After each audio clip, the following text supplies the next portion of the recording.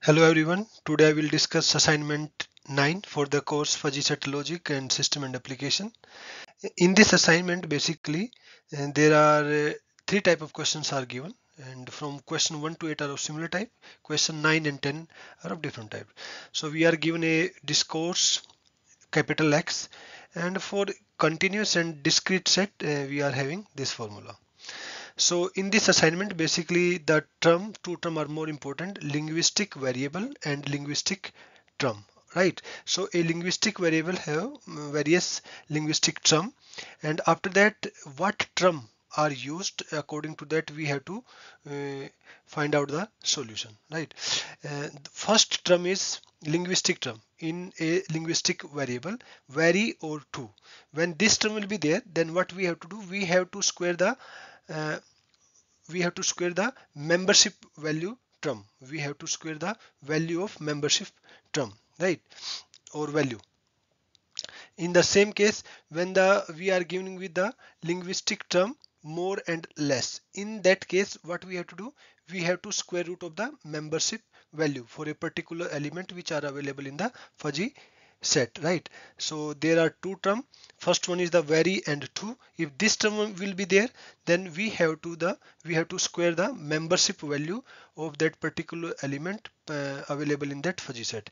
If the term linguistic term more or less will be used, then we have to square root of that particular membership value present in that universe of discourse for a particular fuzzy element or fuzzy sets. Now next, when the term will be given very bright, right? When very and very bright, it means very is used twice. So when very will be used twice, then we have to uh, multiply membership value of that particular element four times, right? Four times. And in the next session, when the very term is used thrice, right, then we have to multiply it eight times, right? So each very reflected a power of 2. So when very will be used three times, then it represent that we have to multiply the membership value 2 raised to the power 3, that is 8 times, right? When very will be used twice, then what we have to do, then 2 raised to the power 2, that is 4. So we have to multiply membership value of that particular element 4 times. So just we have to use this fundamental concept from question 8 1 to 8. So question 1, so we are given a universe of discourse 1 to 8, and this is the fuzzy set heavy, and each element having their membership value. Now question 1, what will be the membership value very heavy, right? Very heavy for the generic variable 3, right? So generic variable in this is 3, and what we have to do, just we have to square of this membership value, and square of this membership value will be 0.25. So correct answer is B. Next question, same question, very heavy, but now this time we have to find out the generic variable value of 7, right? 7. So in this case, this is our element 7, and when we will square of this membership value, then it will come again 1. So correct option is A. Question number 3, same question, but right now we have to find out the very heavy at generic variable value 8. So in this case 8, so it having the membership value 0.5. When we will square it, then again it will comes out to be 0.25. That is option C is correct. Question number 4, uh, for the same very heavy and generic variable 1. So in 1 we having the membership value, that is 0.1. When we will square it, then it comes out 0.01. So option B is the correct option. Question 5, now what will be the membership value for very heavy, right? Very heavy. So very is used twice, so 2 raised to the power 2, that is 4. So now we have to multiply 4 times, uh, 4 times with that particular membership value. And question is being asked at generic variable value of 1, 6, right? 6. So 6 having the membership value 0.9, and we have to multiply it 0.9, 0.9, 0.9, 0.9, and this comes out to be 0.6561. So correct answer is C. and this is the formula. Question number 6. In this we have to find out the generic variable value of 3, right? And 3 having the membership value 0.5. So 0.5 multiplied by 4 times, then it comes out to be 0.0625. That is option A is correct one. Question number 7. Same question, but what we have to find out generic variable value of 4. So 4 having the membership value 0.7, multiply it with 0.7 multiply by 0.7 4 times. So final answer will be equal to 0.2401. So option B is the correct one.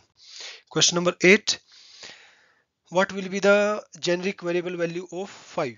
Right, 5. So 5, this 0.8. So just multiply 4 times 0.8, 0.8, 0.8, 0.8. So it comes out to be 0.4096. So option C will be the correct one. Don't multiply 4 multiply 0.8, right? We have to multiply 0.8 4 times, right? So if you do this 4 into this, then it will come equal to 0.32. So there is no such option available, but you don't have to follow this. This is totally wrong. We have to multiply 0.8, 0.8, 0.8, 0.8 4 times, right? So this is clearly mentioned that you have to multiply that particular membership value 4 times. Question 9. This is the fundamental concept. Right? So concentration and dilation, there are two terms. Concentration, when we are going to produce one more fuzzy set, and depend upon the value of k. If k greater than 1, then new fuzzy set will be created, and this is the part of the concentration. And dilation, when value of k less than 1, then there will be, in this case k must be greater than 1, then it will be concentration, and when k will be less than 1, then it will be the case of dilation. So normally in the case of concentration, k is equal to 2. So in this particular case, what we have to do, just we have to square of that particular fuzzy set membership value for continuous and for discrete. So question number 9. Let A is the fuzzy set defined in the universe of discourse 1, 2, 3, 4, and this is finally fuzzy set A. So just what we have to do, just we have to multiply that particular membership value again with itself, that is 0.2, 0.04, 0.4, 0.16, 1, again it's 1, and 0.5, again it's 0.25. So this will be the correct answer, that is option B. This one is the correct answer. So for the case of concentration, k value will be equal to, normally it will be equal to 2, right? K equal to 2, not greater than 2, but must be greater than 1.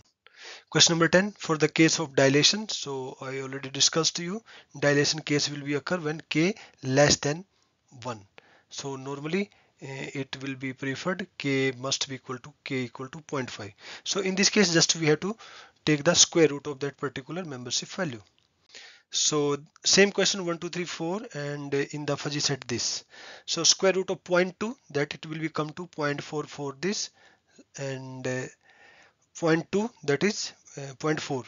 In this case it will be equal to 0.6332, 1, again square root of 1, 0.5 square root is equal to 0.70. Again option A is the correct one.